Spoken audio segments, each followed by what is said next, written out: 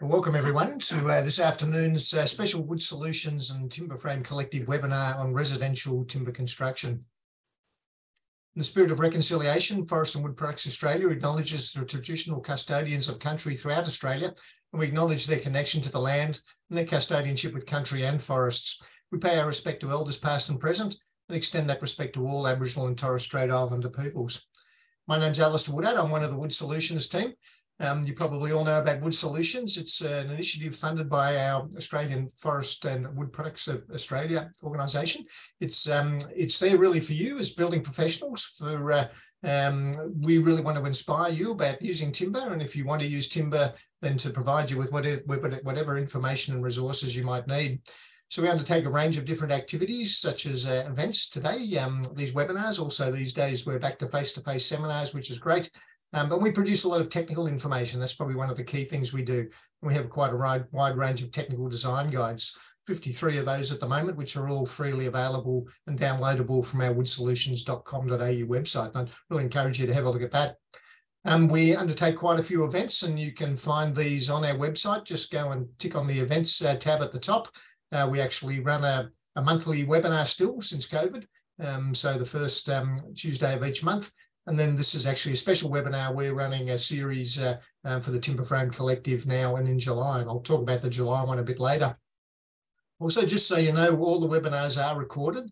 So if you want to go back and have a look at this afterwards, or you enjoyed it and want to let one of your colleagues know, simply either put webinars in the search box or click under resources, the webinars section. And when you click onto that, you'll find access to all the webinars we've done actually since COVID started. There's probably almost 90 of those webinars available now, and some really great topics there. In terms of interacting in today's webinar, if you want to chat with one another, please use the chat function. Just click the all panelists and attendees. But more importantly, we are keen to get your questions. We will have some Q&A at the end, so please add that under the Q&A tab. If people like a question, hit the thumbs up sign, and that will simply prioritise that to the top, and we'll get through as many of those as we can at the end. You can also get CPD points for today's webinar. I'll give a couple of questions, CPD questions shortly, and you just need to keep them for self-assessment. You don't have to send that to us. You'll also receive a certificate of completion within a week of attending the webinar. Just check your junk mail if you don't see that in your normal mail. Sometimes it ends up there. And please store those certificates in a safe place, because we really can't reissue those. As I mentioned, this is a special webinar today we're doing in conjunction with the Timber Frame Collective, which is a group of supply chain companies that are there, effectively the collective voice for the Australian timber framing industry. And we really want to sort of help anyone that uses timber, and timber is the predominant material. Look, I've got just a short little video here that sort of puts a message across at the moment, particularly around timber framing from a carbon point of view, and why it's such an important environmentally friendly material. So please enjoy this. It only goes for a minute or so. Timber is just as nature intended: organic, non-toxic and biodegradable. It doesn't pollute our skies or litter our oceans. In a world that desperately needs to cut emissions to avoid irreversible climate change, sustainable timber framing is part of the solution. Between 30 and 50% of a building's total carbon footprint is created in its construction. But when you choose to build with timber framing, which has the lowest carbon footprint of any mainstream building material, things look much brighter. The production process of timber, from planting and harvesting to manufacture, transportation, and installation, is carbon positive. So unlike the manufacture of highly energy-intensive building materials, the timber industry actually removes more carbon dioxide than it emits. Let's build a better world. Let's build with timber framing. It's a great video. I couldn't say any of that better. Some really important points there about, from an environmental perspective, why timber is such a great product. But obviously, as building professionals, you all know its other values. It's low cost, long lasting. You're all very used to it. It's very plentiful. There's some really good information that Timber Framing Collective puts out. If you want to use that with your customers, just go to their website. There's a click on website to the renewable timberframing.com.au section, where there's a range of information that you might, if you want, be able to use with your customers. And in our July presentation, I'll chat about this at the end. We'll talk more about the Timber Frame Collective and what the program offers. So just getting on to today's presentations, we've got two great presentations for you around 7-star solutions and managing the weather. And it really gives me great pleasure to introduce our two speakers today. Firstly, Dr. Philip Christopher, who is a research fellow in infrastructure engineering at the University of Melbourne. Philip specialises in sustainable material for construction, prefabricated systems, and the thermal performance of building fabric, particularly in the residential housing sector. Philip has, over the past 18 months, undertaken a number of specific research activities for WoodSolutions, examining the impact of the new 7-star energy efficiency provisions on residential homes throughout Australia. Our second speaker today is Nick Q, who's the Design Services Manager for Australia and New Zealand at Prida Australia. He's been with Prida Engineering Design Services for over 13 years and specialises in engineered timber truss and frame systems and on and off-site prefabricated construction. Prior to working at Prida, Nick spent 10 years working as a frame and truss detailer, specialising in roof, walls and floor truss detailing for residential and commercial structures. And Nick regularly assists builders with on-site truss installation questions. So we've got two really competent speakers for today's topics. What we're hoping you get out of today in terms of the learning outcomes is an understanding of the regulatory drivers and take-up of 7-star energy efficiency provisions in Australia, an understanding of the comparative impacts of different external building envelope components in contributing to achieving a 7-star home performance, and an understanding of the important factors to best protect your timber frames during construction. So the three simple CPD questions, and I'll put these in the chat shortly. When are the new 7-star provisions due to be introduced in most states? List the top 2 ways of improving wall thermal performance, and list 3 important measures to protect your timber frames during the construction period. As I say, I'll put that in the chat shortly for you. So without further ado, I might stop sharing my screen and hand over to Philip.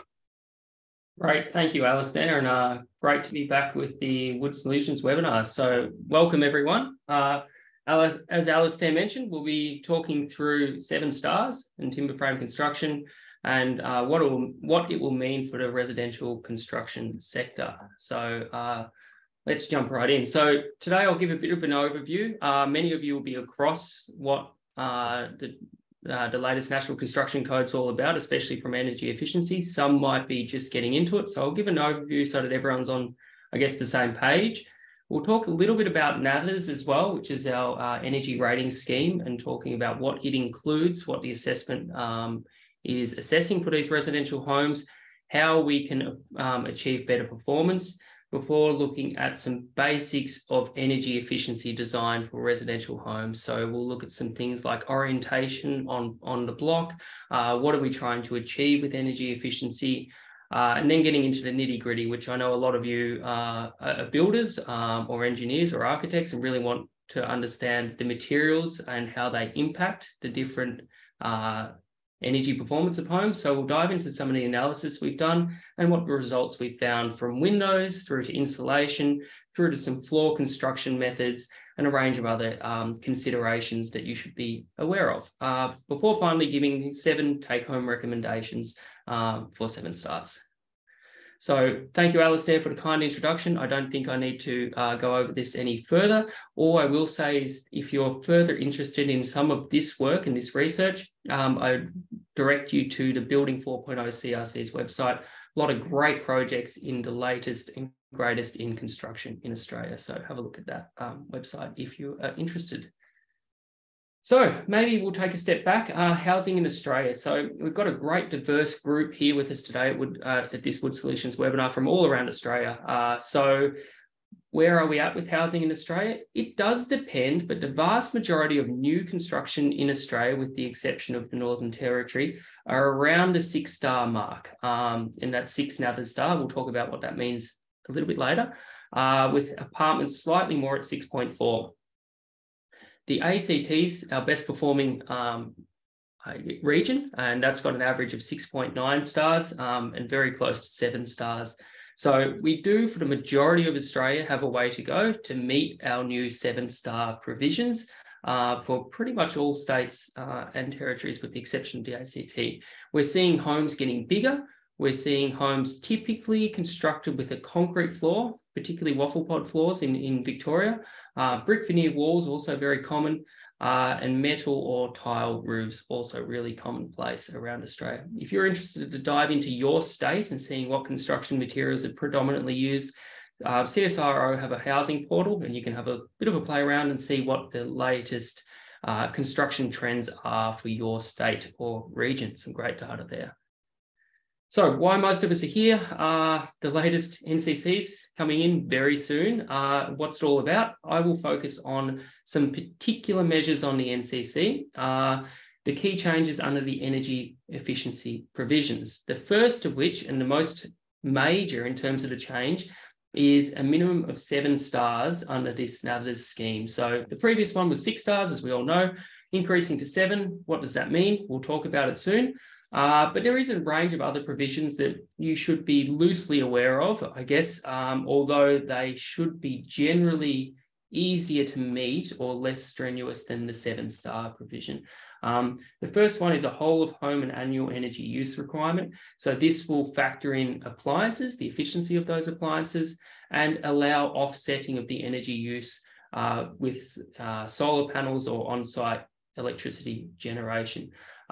This is separate from the minimum 7 stars. So you cannot offset your minimum of 7 stars with this whole of home energy use. It's an additional assessment. There is also additional deemed to satisfy provisions for insulations and the like, and they vary depending on our climate, our state, walls, ceilings, roofs, floors, etc. And we'll touch on them a little bit later on. There's also new provisions for retrofitting renewables, electric vehicles, and enhanced condensation management. I'm not going to talk about any of those bottom ones. I'll just focus in on that minimum of 7 stars, which is the real challenge for a lot of the builders in new homes. So people from all around Australia, a few of you will be taking a big sigh of relief, maybe Tasmania, I see, and maybe the Northern Territory. I know we have a few people from Tassie joining in, and other states will be adopting these later. So the 4 main areas that are adopting it as scheduled, 1st of October, ACT, Queensland, Victoria, and New South Wales. New South Wales has basics, as people in New South Wales will be well across, but the compliance tick for the energy efficiency provisions, or one method of that, is going to be 7-star NATHERS. So essentially, New South Wales will have to comply with the same energy efficiency or housing energy efficiency provisions as Victoria, Queensland, and the like. Other states have either delayed the use or, I don't want to say watered it back, but reduced the stringency. So, for example, in Northern Territory, limited to 5 stars from October 2023, or pushed it back like South Australia. So you can look this up. There's a lot more little details for each state, and they're beyond scope for today, but that's the general adoption of this new standard. So taking a step back and having a look, what is NATHERS? What does 6-star, what does 7-star mean? What is it all about? It's the nationwide house energy rating scheme, and it scores your home or the new home to be built based on its energy efficiency. Now, to be very explicit, this energy efficiency is for heating and cooling that home.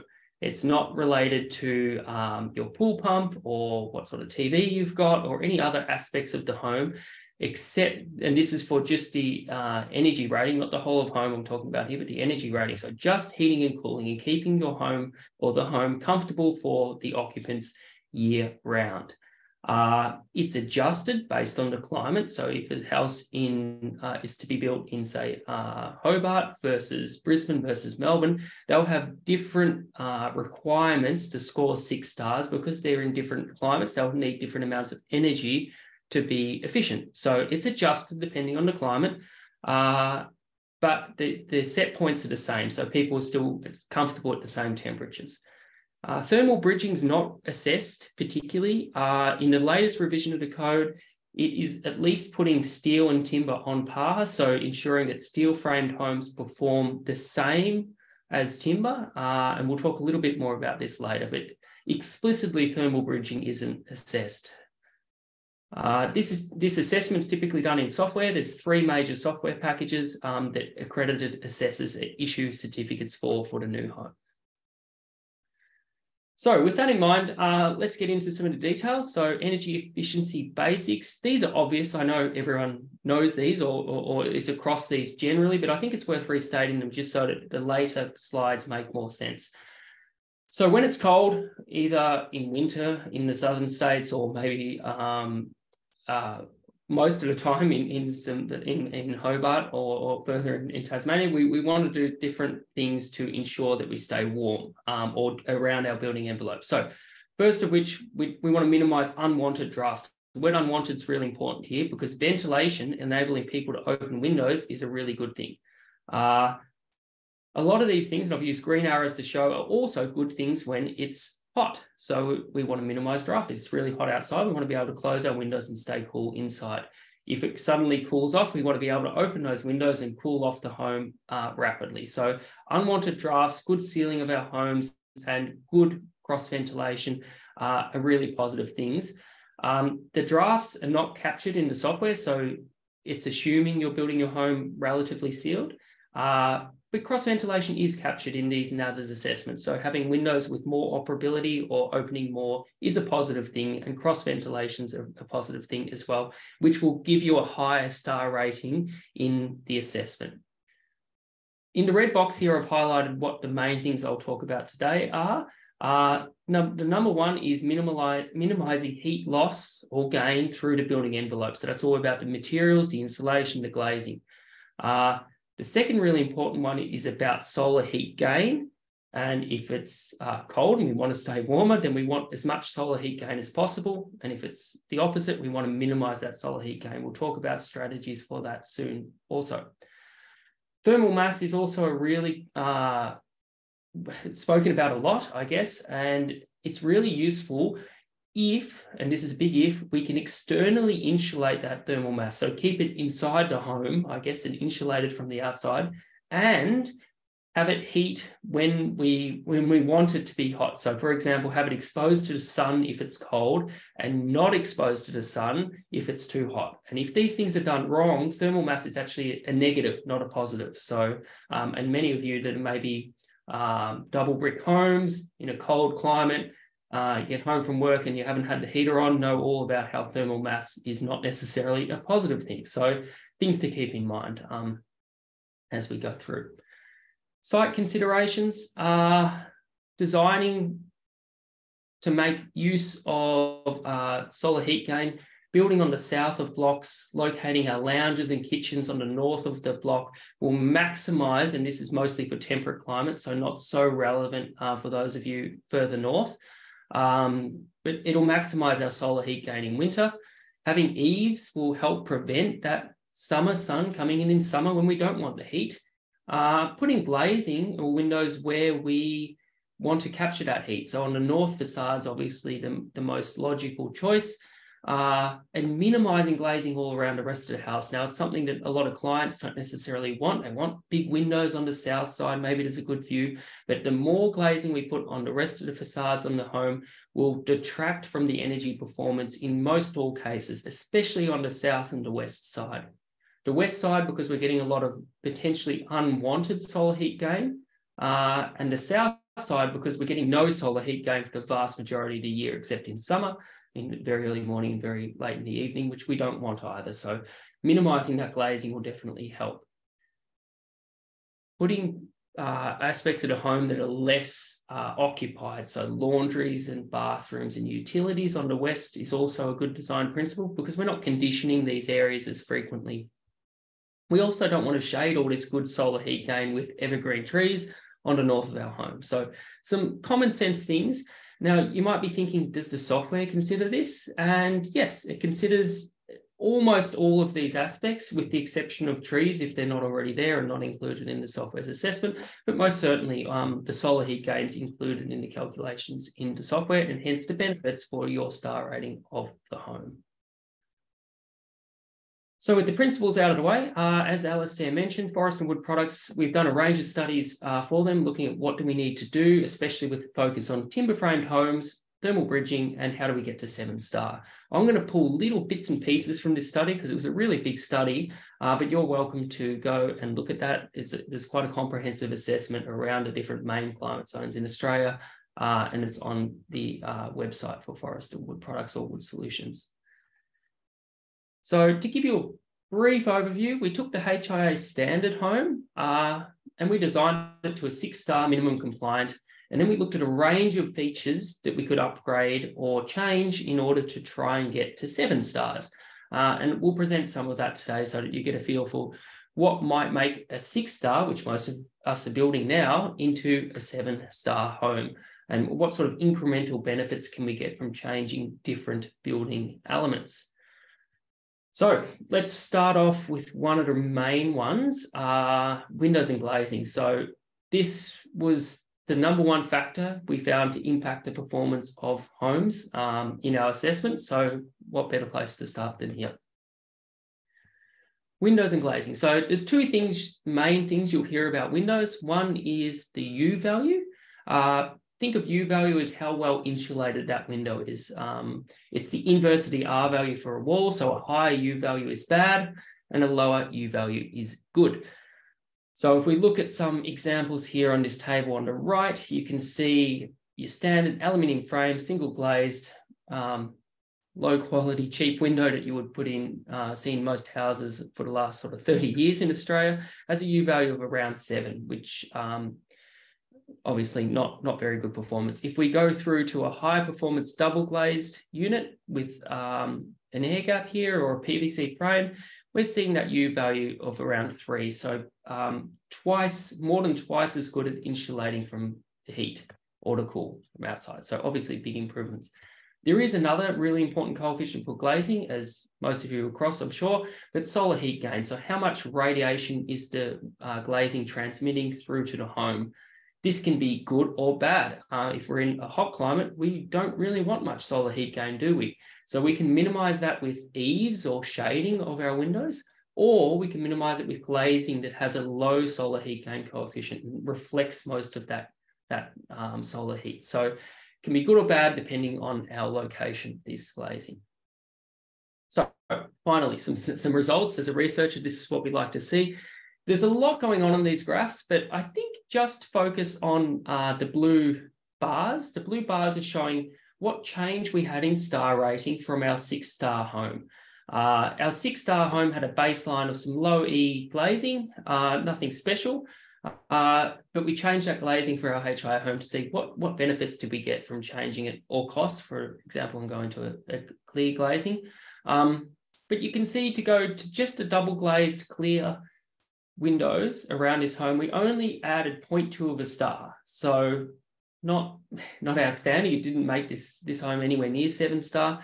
And by improving the performance of this glazing further, so going double glaze with argon fill or double glaze with argon fill and low E glass, we're now getting a benefit of 0.6 stars. As we then change the frame, because this was an aluminium frame was our base case, to a timber frame or a UPVC frame. So anywhere I've got timber, you could sub out for UPVC. We're getting a much bigger boost now, or a bigger boost to that glazing, up to a benefit of 1.1 stars, which would actually make our home 7.1 stars just by changing the glazing in the frame. A lot of the builders might be thinking, it's easy to say, but changing it to timber framed argon double glazed windows is expensive. And yes, we know that. So we did a bit of a cost analysis.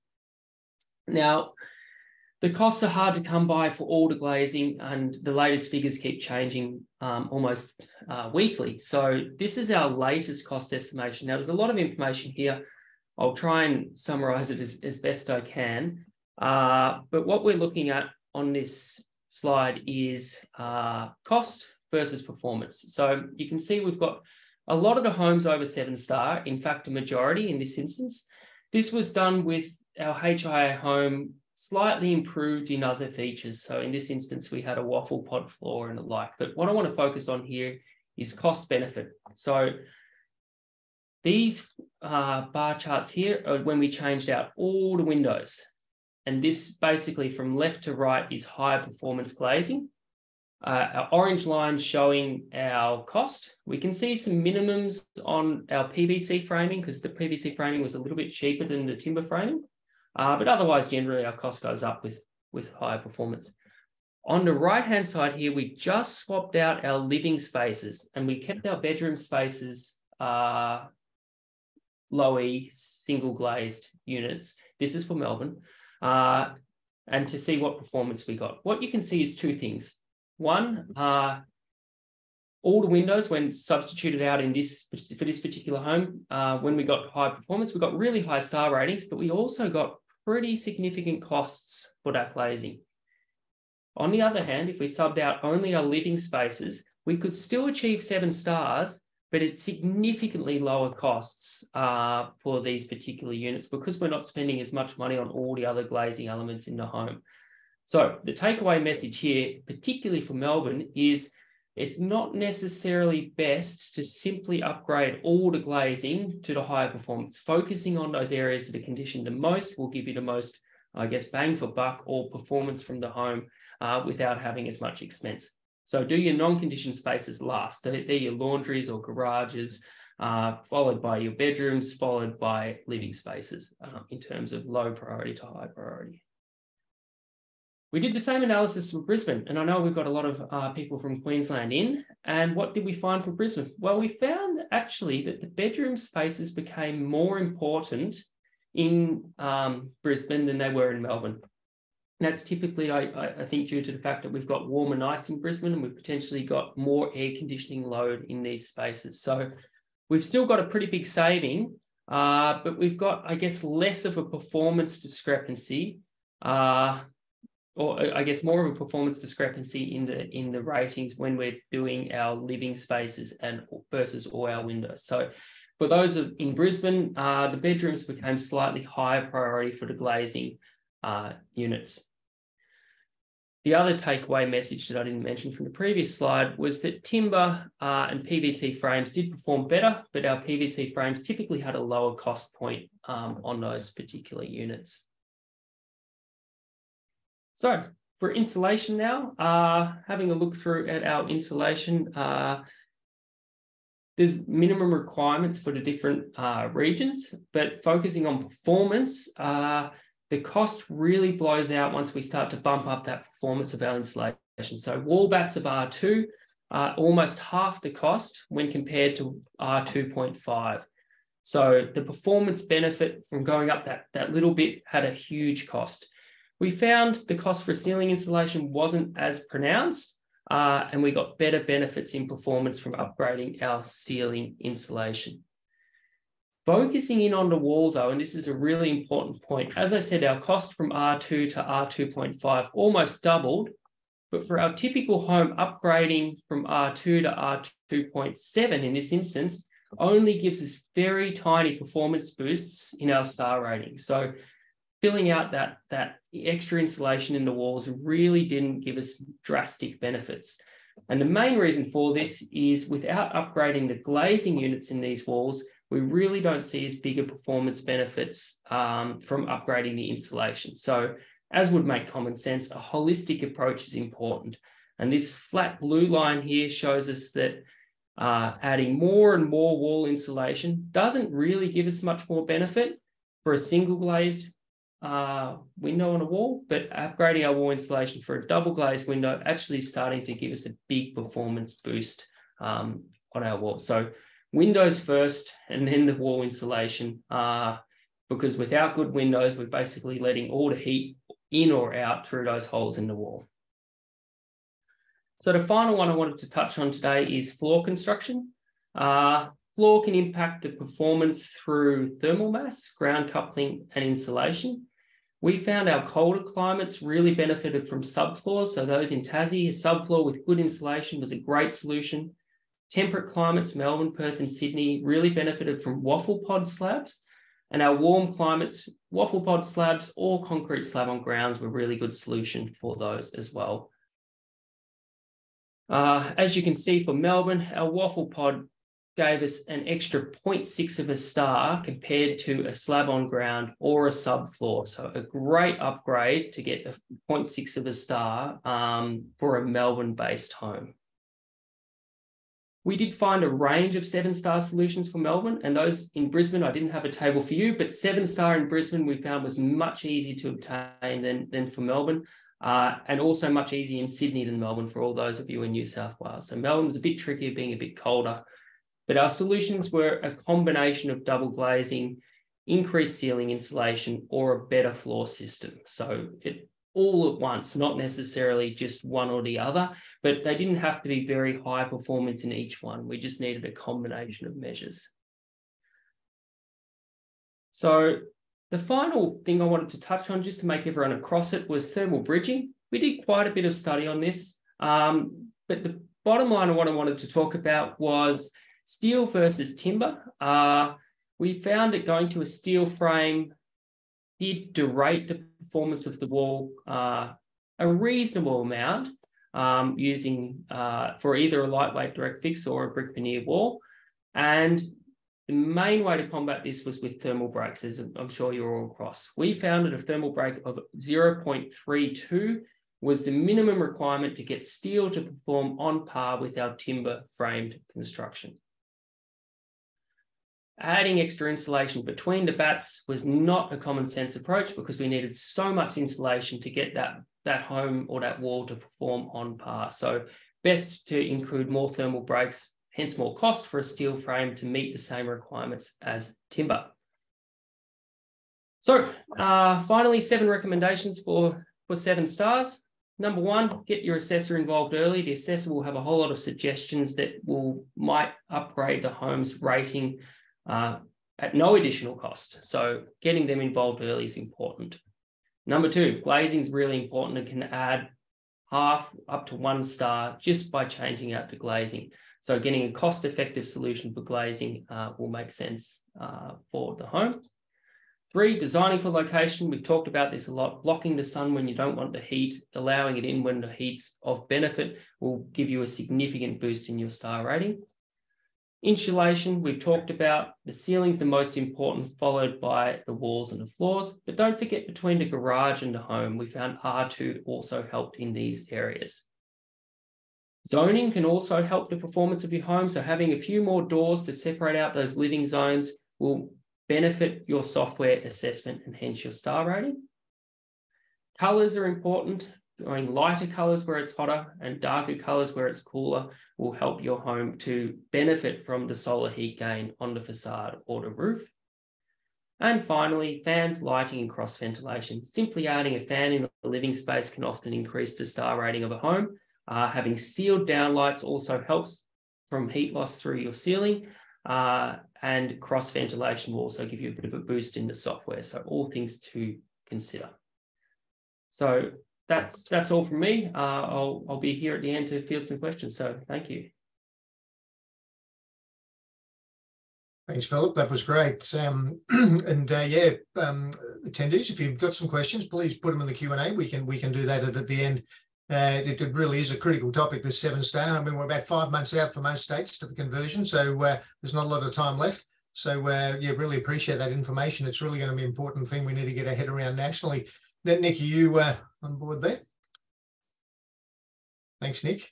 The next presentation from Nick is one when we sort of surveyed people recently before the webinar, which was a huge interest about caring for timber frames and trusses during construction.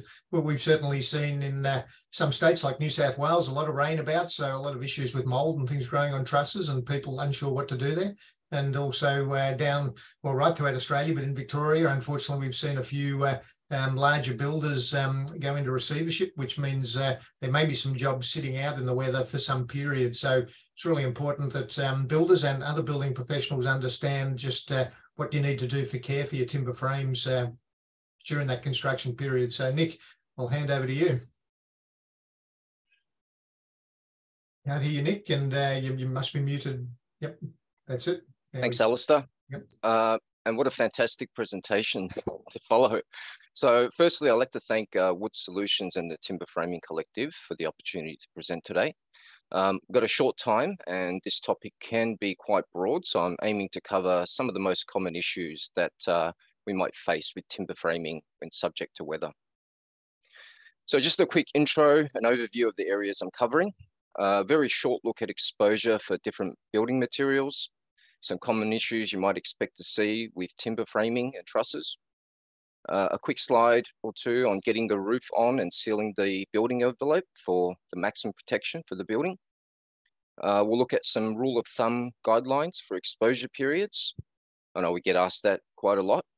A few slides on mold and different treatment options. Some common sense tips on preventing water ponding. How we normally like to address frames and trusses when we go through that remediation process. So like I said, quite a lot to unpack, so I'll go straight into it. So this slide, I'm not going to harp on too much, except for saying that all building materials would be subject to some form or some level of weather exposure, be it timber, steel, aluminium, or concrete, etc. Usually the impacts are on durability, could be then relating to structural performance in some cases.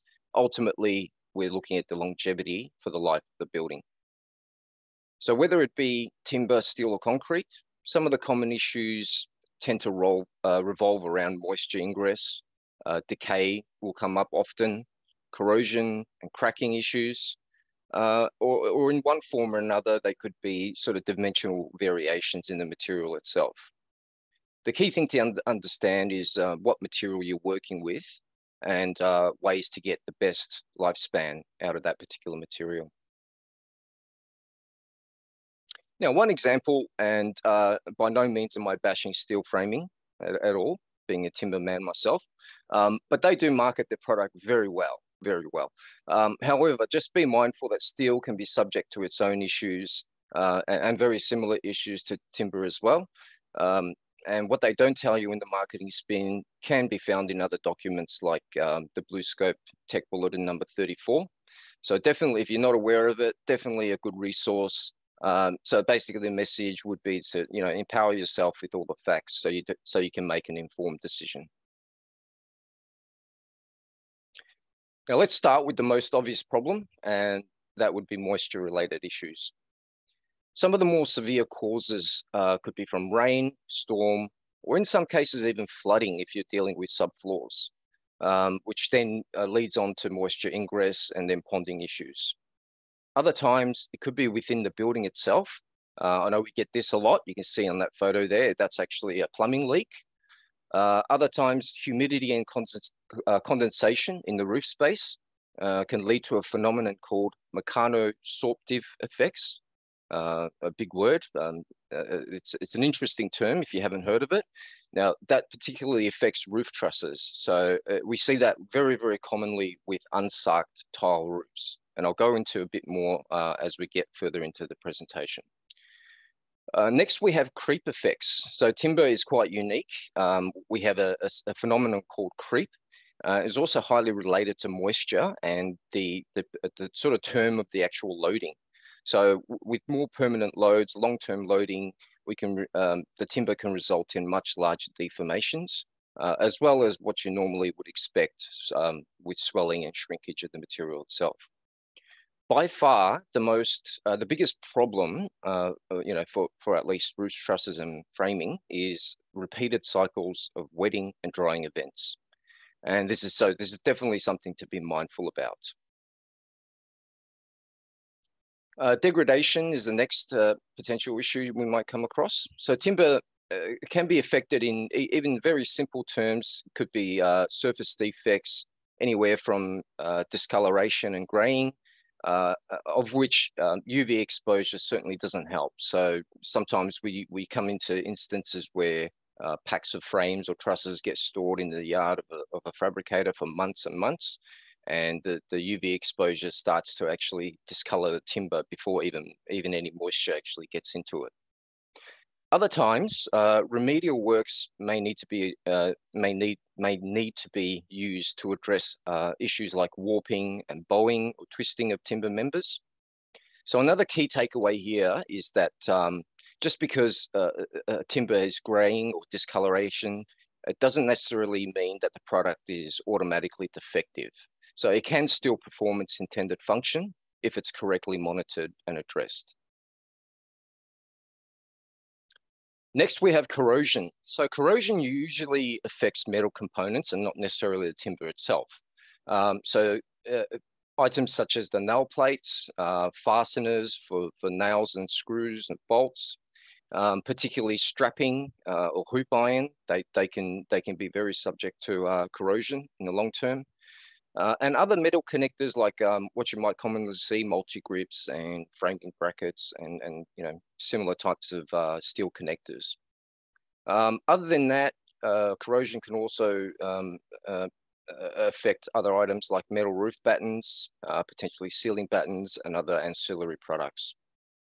Now, sometimes they can be hard to detect. You can see in that photo on the right there, especially when an item like a nail or screw is embedded into the timber member. So it's definitely worthwhile to have have close examination to make sure that you can pick out all the wherever corrosion occurs. Now, I suppose the bane of our industry, nail plate back out, or sometimes you might hear it referred to as nail plate withdrawal. So this is usually one of the most obvious problems identified during an investigation, whether it be from the nail plate company or the fabricator or an independent source or an inspector. I already mentioned briefly before about how repeated cycles of wetting and drying is really the biggest contributor to this. That's usually during the construction period before any roofing or any cladding is installed. But sometimes we even see this in closed roof spaces. So that big term I mentioned before, mechanosuptive effects, that sort of is a contribution of condensation, could be humidity and could be moisture cycling through the roof space. And as I mentioned earlier as well, it tends to show up more in unsarked tile roofs where you can get moisture ingress through the actual tiles itself. So that phenomenon is definitely something that can occur. It usually occurs sort of the 20, 30-year term. So it's definitely not an early symptom. Sometimes it can be much further down the process of the building life. Now, some of the challenges with actual nail plate back out or nail plate withdrawal relates to load carrying capacity, which could be obvious at first.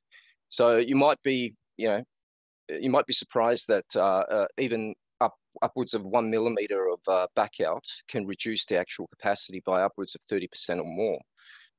So we often, when we go out to site, we have built contractors saying, oh, that doesn't look too bad, and you see the nail plate sort of almost pulling out of the timber members. So it can definitely have a significant impact if not corrected. So it's definitely an issue we take very seriously. And you'll see down the bottom, I have that sort of disclaimer. So no, just hammering the nail plates back into place doesn't always solve the problem. Now, as far as protecting the building, I suppose we looked at some of the common issues. We look at, let's have a look at some of the preventative measures.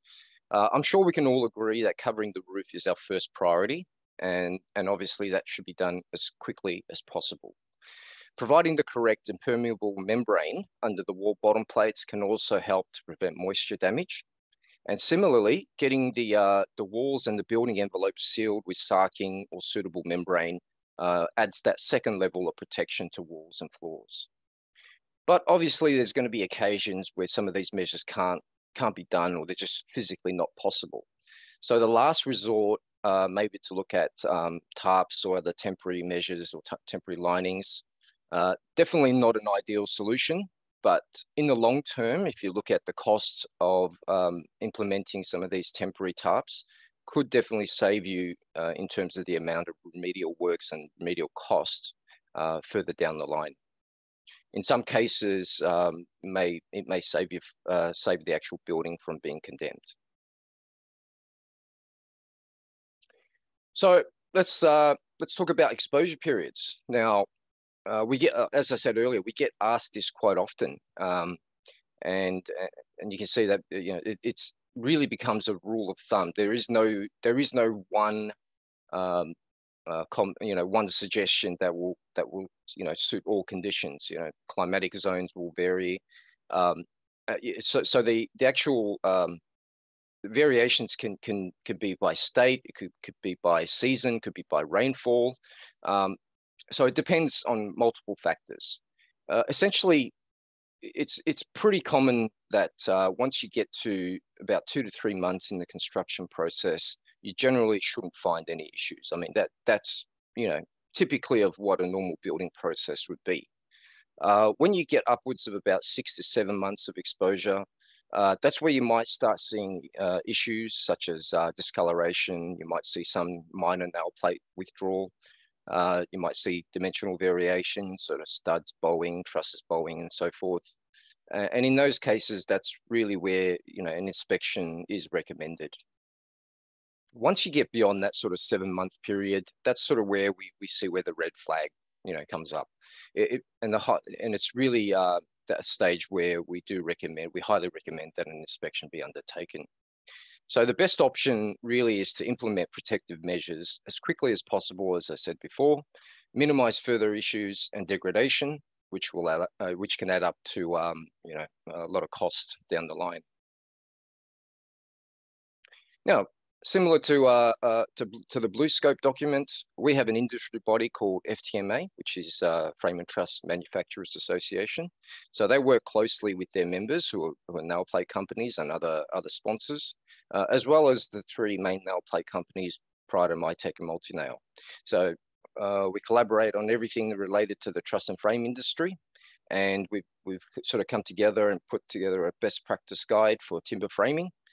So some of the recommendations will be in that document, and it goes into a bit more detail if you're interested. So contact either the FTMA, your truss and frame supplier, or one of the nail plate companies if you want to grab that document. Okay, moving on to mold.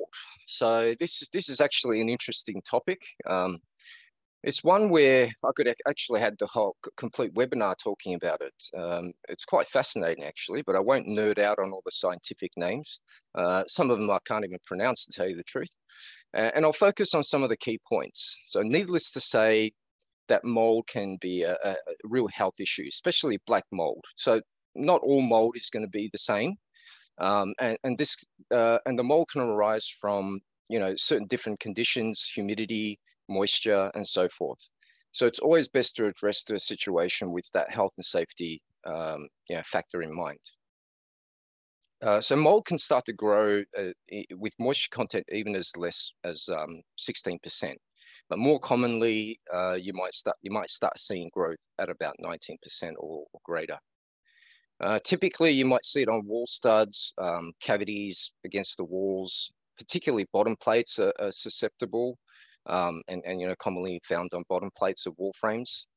Other locations could be the underside of flooring and floor trusses, as you can see in the photo on the right. That's white mold growth. And it can occur on roof trusses too, but definitely not as common on roof trusses. So with the actual remediation process, it sort of depends on the scale of the actual growth. So for minor growth, it can be as simple as brushing and cleaning the surface or the affected areas or members. Other detergents like bleach and vinegar may be required for a medium growth situation. When you get to a more heavier growth, you may need something like a oxalic acid-based solution. There are many out there in the market that you can purchase off the shelf. Through that remediation process, it's quite important to monitor and keep the moisture levels lower than 15%, because mold has a phenomenon where it can cycle through dormant stages. It might look like everything's been cleaned and it's gone, but at some point in time, if the conditions are right, if the moisture content, humidity is right, it can actually start to reappear again and flourish. So going through that process, try and keep everything back down to less than 15%, and that'll mitigate the risk of further growth. Now, for extreme situations, sometimes you're not going to get rid of it, so professional services may be needed to engage, and they can help you through that cleaning process as well as how to dry out the building itself. So ponding is can sometimes be as simple as regular cleaning and monitoring. it's interesting how often we do go and inspect sites and see some simple things that could be done are sometimes not done. So what I'm talking about could be as simple as a small pilot hole or a small drainage hole through particle board flooring to allow the rainwater to to not pond on the actual flooring itself and drain further down to the next level. Obviously, you're not going to be able to drill a big hole through the slabs. So in those cases for slabs, you usually find ponding might occur towards the external perimeters, particularly against corners of wall frames. And so once again, that sort of leads to degradation of the wall bottom plates as usually the first sign. But something as simple as a small 5mm hole through the actual width of the wall frame can help to alleviate the ponding issue. And then all the deposits that get left over can be cleaned much easier without having all the water sitting there. So the last couple of slides, I'm going to be talking about some of the remediation methods that we look at for frames and trusses and how we really deal with that. So for wall frames, for the most part, they are generally quite resilient and may involve simple replacement of studs or lintels or some noggins, for example. Other rectification methods may actually involve removal of the bottom plate, and that's where it becomes a little bit tricky because you then have to look at how do you support the wall frame while you rip the bottom plate out and replace it. So sometimes can be a difficult task. But again, the key thing is to allow the frame to dry out naturally, or sometimes you may have to look at mechanical ventilation. So going through that process first, allowing everything to dry out before you go through that rectification or remediation process is definitely the first thing we recommend. Now, as far as roof and floor trusses, on the other hand, they're a bit more challenging due to the nail-plated joints, which are, as I've mentioned previously, some of the more commonly found issues. So in very minor scenarios, it could be as simple as driving the nail plate back home into the timber. But as I previously mentioned, this is not always going to be the situation. And it's only a very, very sort of rare scenarios where we might be able to do this. Following on from that, the next option is to firstly drive the nail plate back into the timber.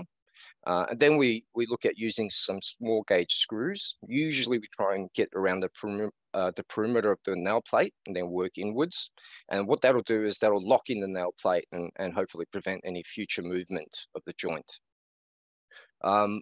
Once you get into significant plate withdrawal, I'm talking, upwards of 2-3 millimeters where the plate's almost just hanging on. Those types of extreme measures, we have to look at using something like a plywood gusset. So again, drive the nail plate back in, and then the plywood gusset is glued and screwed to the truss, and that then holds the nail plate in place to do its job, along with the actual plywood gusset, which forms the final joint. Of course, the very last resort is actual replacement, and unfortunately, this does happen. There are instances where you just look at a job and the actual cost involved and the labor, not just the physical cost of the materials, but the actual labor involved to do a lot of this just really outweighs. It's just not economical.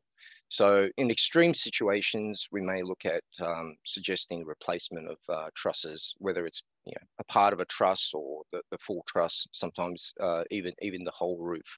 But they are really just some rare situations. We obviously try not to get to that level where we possibly can. So one thing I want to sort of finish off on, and the concluding message, I suppose, is to involve your truss and frame supplier as early as possible, and seek their assistance with the remediation process. They might be able to help you at first, or they'll involve their nail plate companies and the engineers. Now, some situations you might get involved with a building where it's much further down the process and you're not sure who the actual nail plate company is. the truss and frame manufacturer is. In those cases, you're best to sort of contact one of the nail plate companies, Pride, Mytech or Multinail, and through those companies, you'll be able to seek assistance or at least hopefully identify who the supplier is. With that in mind, that concludes my presentation. So I'll hand it back to Alistair. Thanks for that, Nick. That was terrific. And there's been some really sort of good chat going on at the same time, which is terrific with amongst the audience. And we do have some questions here. We've got a little bit of time left, so we'll run through those. So Nick, just since you were speaking just then, we might grab a couple of questions with yourself. Sure. There was a question from Charles. If a rain-soaked house is allowed to dry, so back, below that, down below 20%, obviously, back down to sort of 12 to 15%, does the mold issue resolve itself, or does it sometimes require some further treatment? If you keep the moisture level below 15%, that starves the actual mold from growing again. So in those types of instances, it may not necessarily need to clean it up depending on the mold. So yes, it can actually alleviate further growth. Yeah. Yeah, that's an important point. Getting that moisture content down below that sort of 20% is the key with mold. It's always the hard part, unfortunately. Yeah, but people sometimes get a bit concerned about mold, but there's mold in the air. We breathe it every day. It's really on the timber when we get that moisture content where it starts to grow. True. Phil, we've had a few questions here on Seven Star, which was certainly understandable. You've probably been having a look at those. One earlier about small lot construction, which is really important. With so much small lot construction, it's more difficult to achieve 7 stars with limited exposure to the sun. Yeah, do you have some thoughts on that? That is a real difficulty today with the density of building we're doing. Spot on. Yes, it is more difficult, and you should go lightweight construction. So less thermal mass. If you haven't got much access to the sun, your thermal mass will only be a negative for you. It will be more costly to make a 7-star home without this free solar heat gain. So yeah, 100% agree. It's going to be more difficult. Yes. And a question here about thickness of walls. Has there been any studies in increasing the size of the timber frame walls up from 100 to 120? And how will this affect energy efficiency? Yeah, it's a great question. Part of one of the CRC projects we're working on is it doing exactly this. And yes, it will increase your energy rating because it will enable you to put more insulation or unventilated air gaps, hence a greater R value for your wall and hence better performance. However, as I mentioned, without upgrading the glazing, in turn, it'll potentially cost more than it's going to give back in benefit. Now, I'm just going to leave off Alan's question, and we work a lot with the builder, and I've got the same question from the builder we're working with, which is these deemed to satisfy provisions, meaning that we're going to need a thicker wall just to get in the deemed to satisfy provisional insulation of R2.5 or beyond.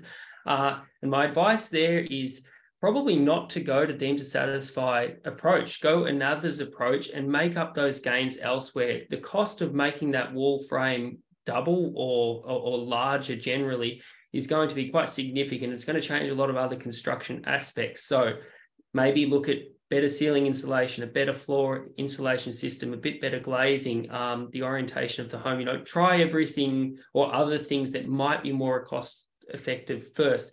Deemed to satisfy is always going to be a little bit conservative versus another's assessment. So go through the assessment path is my advice there. Thanks, Phil. That's a really good point. FWPA did quite a bit of study on that and gave advice back to the when this was being introduced about the concerns that the DTS was advising there with thicker walls.